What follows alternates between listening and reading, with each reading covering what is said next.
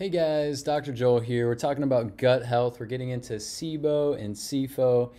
We're talking about basically how to get rid of it, naturally and for good.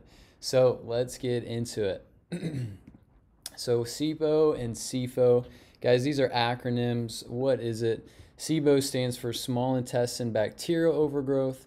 SIFO stands for Small Intestine Fungal Overgrowth. Guys, these are diagnoses of conditions that can lead to a number of different digestive issues, and we'll talk about that here in a little bit. Chances are, if you're watching this video, one of two things is probably happening.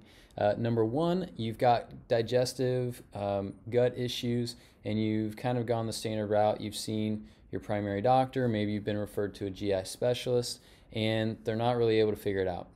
Maybe you've had different treatment, different medications. Maybe you've had some different procedures done, still not able to figure it out. So you do research. Your body's not getting to where it needs to be. Your gut's not healing and getting back to normal. You've done your research. You've come across these things. And now you came across this video. Let's talk about this. SIBO and SIFO. Maybe you've come across this diagnosis. Maybe you think you have it and you're just wanting more information. That's great as well. SIBO and SIFO, these are more of what we call maybe more of a functional or clinical diagnosis. You're not going to find this in a lot of different textbooks per se. I know there's a lot of doctors that would even deny that this is even a thing, which I don't understand. But essentially, we know there's millions of bacteria in the gut. There's fungus in the guts. A lot of that is normal and healthy. The vast majority of it is. But it's when it gets out of control that you can start developing issues. So you can have the bacteria either increase and become out of balance. You can have fungus grow and become out of balance. We're going to talk about basically how that happens, what contributes to that, and then basically we'll get into how to fix it. Now, signs and symptoms. If you have bloating, either with all foods or even just some foods, chances are you have one of these issues. Gas is also very common, and the reason why these two are at the top of the list is because the biggest sign of any kind of SIBO or SIFO issue is basically the air, the gas, the methane that these bacteria and fungi give off. They leave it for us to deal with. So essentially, if we have gas, that gas came from them, we have to deal with it. The bloating, same thing. There's just tons of air in our abdomen. It's not going anywhere, and that kind of thing. Now, if you have one of these conditions going on, you can have malabsorption or nutrient deficiency issues. The most common are going to be with iron, B2, B12, and sometimes you can have other deficiencies as well if you're just not absorbing things well. You can have digestive pains. This is probably one of the most frustrating, most difficult ones, because normally with digestive pains, normally doctors are wanting to do the advanced tests, the colonoscopy, the CTs, all these different things.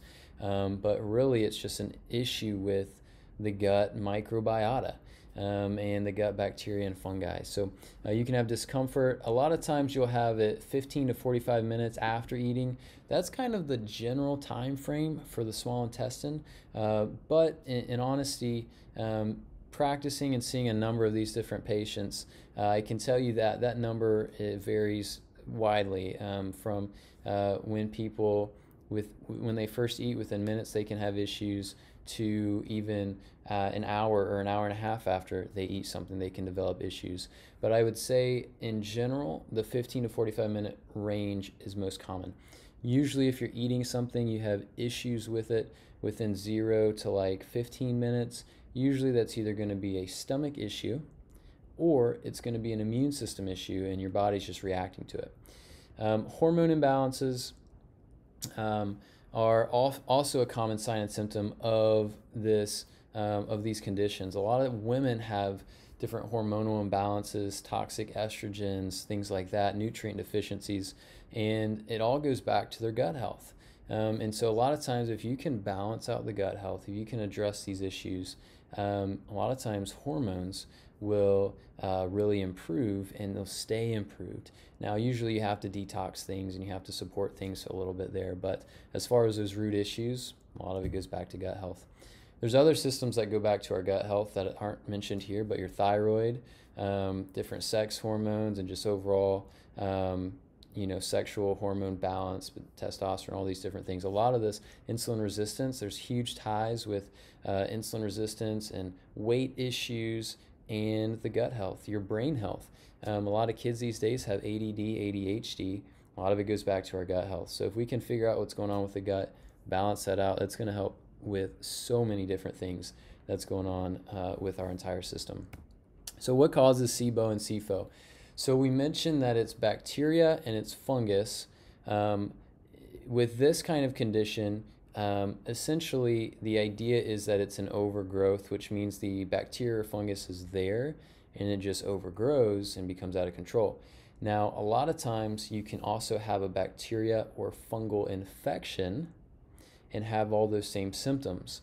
And so there's not necessarily a specific diagnosis for that. A lot of those patients get grouped into the SIBO, SIFO category.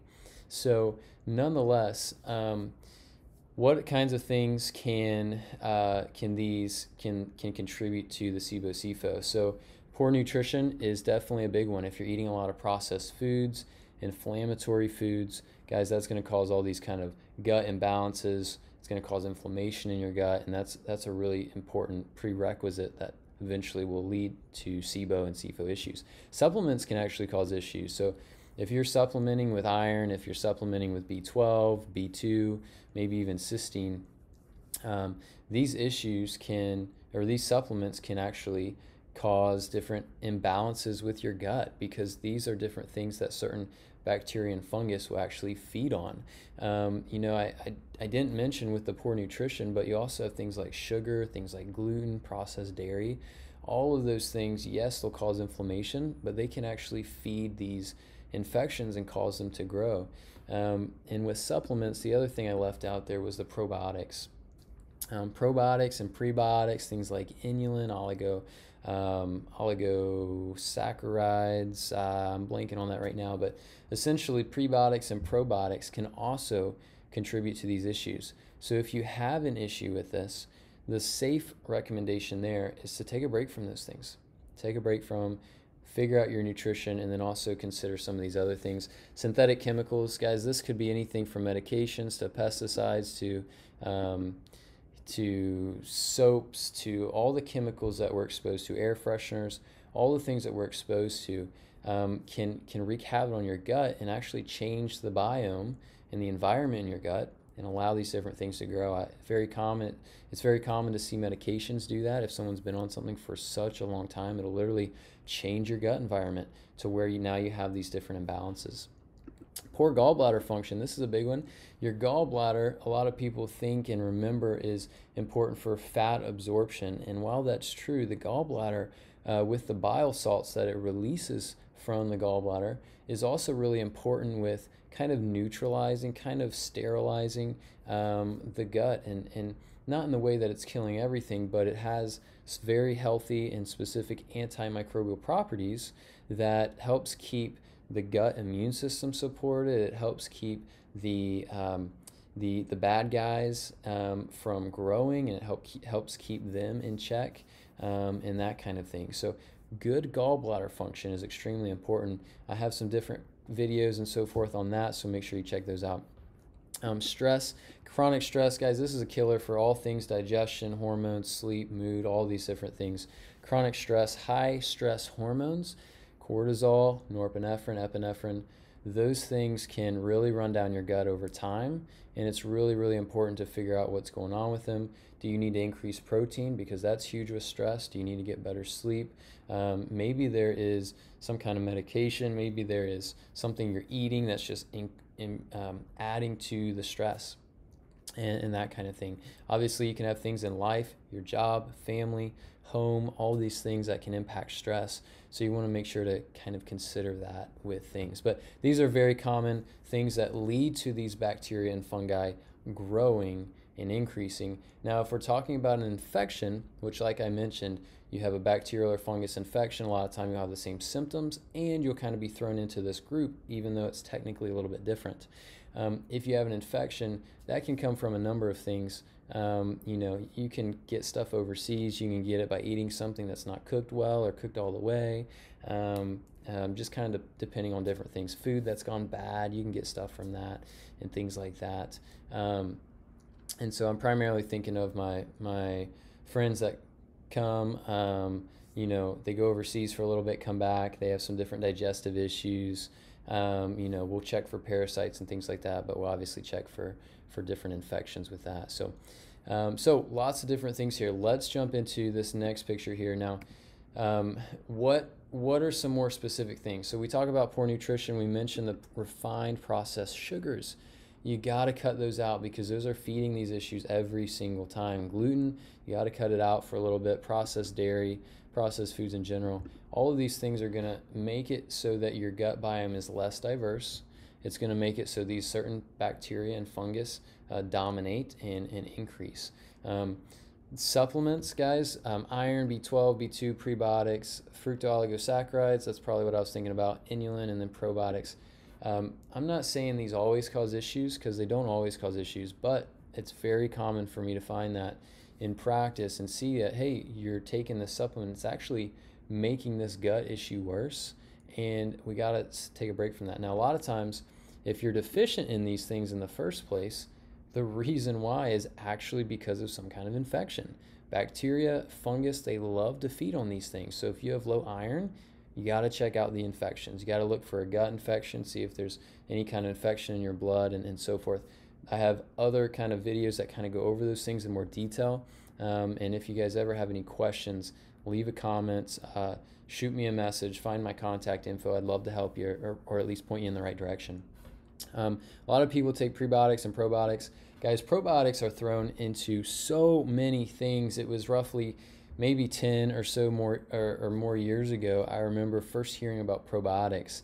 And, I found some personal benefit from taking probiotics, but it seems like over the years that fad has just blown up, and now they're in protein shakes, it's in all kinds of snacks and foods and drinks, and it's all over the place, and it can cause really significant gut issues with people and different imbalances. So now we have the synthetic chemicals. We talked about the air fresheners, cleaners, even makeup is really important. You want to make sure that your makeup is clean from all kinds of nasty chemicals and ingredients because you're absorbing that into your skin. That can lead to different gut issues over time. Medications, so proton pump inhibitors, antibiotics, these are obviously very common things that can disrupt your gut health and lead to these different imbalances. But I'd say there's a variety of others as well. I know a lot of patients that are on high blood pressure medications over time start to develop significant gut issues. So you really just kind of want to consider all those things and really remember, if it's synthetic, it's not really going to be good for your body. God created our body to have and need very specific things that are natural, things that He made, and the man-made stuff is usually, if not at first, over time, is usually not going to support healing and health in general. Pesticide toxicity is really important as well, guys. It can basically, pesticides, things like glyphosates, which is the active ingredient in Roundup and glyphosates should be, in my humble and calm opinion, they should be banned from our country because they are so toxic. Essentially, the purpose of them is to, kill things, right? And not allow bugs and things to grow on them. And here's the thing, when we're exposed to those, when they're sprayed on our food, that gets into our system, and that is basically acting as an antibiotic. It basically kills our bacteria and causes different imbalances and can lead to things like SIBO and SIFO. Poor gut motility, we talked about this with gallbladder issues. Proper bile flow helps us to keep foods moving, helps keep the gut balanced by nourishing the good guys, keeping any bad guys at bay. So these are really important. I'd encourage you guys to consider these in your health and anything here that may be contributing to your digestive gut issues. here's a little bit of a picture here as to kind of some of the things that we already talked about. Now, one of the things that I didn't mention, but it's very important, is in the bottom right corner here, you have the inflammation, okay? So vegetable oils and hydrogenated oils, these are extremely important to consider when it comes to inflammation and gut disruption. So many foods, our snacks, our chips, eating out, restaurant food, so many of these different things are made with vegetable oils, canola, corn, sunflower, soybean, all of these nasty things, and they just cause so much inflammation with our system. It's really important to avoid those. Artificial chemicals, pesticides, natural flavors. Sugar is a big one that will absolutely feed this. Some people can have good, healthy gut health. You eat a ton of junk food and sugar over time, over a few weeks, a couple months, man, that will definitely wreak havoc on your system. Infections, of course, parasites can make these conditions worse. Other bacteria and other fungus can contribute to these conditions, and of course viruses can as well. And then we talked about stress. Guys, there's so much in this video. I don't want to make this video insanely long, so we're going to do 2 parts of this one. This is going to be part 1, where we get into kind of what's happening with the gut health, the problems with the gut health, and in part 2, we're going to get into how to fix these things. So definitely make sure you check that one out. Guys, let's connect. Find us on social media. Feel free to schedule a free consultation or your first visit. Reach out if you have any questions. Would love to help you. Thanks for tuning in. I've enjoyed it. I hope you guys have. I hope you've gotten a lot of value out of it. Check out part 2, guys. We'll see you over there.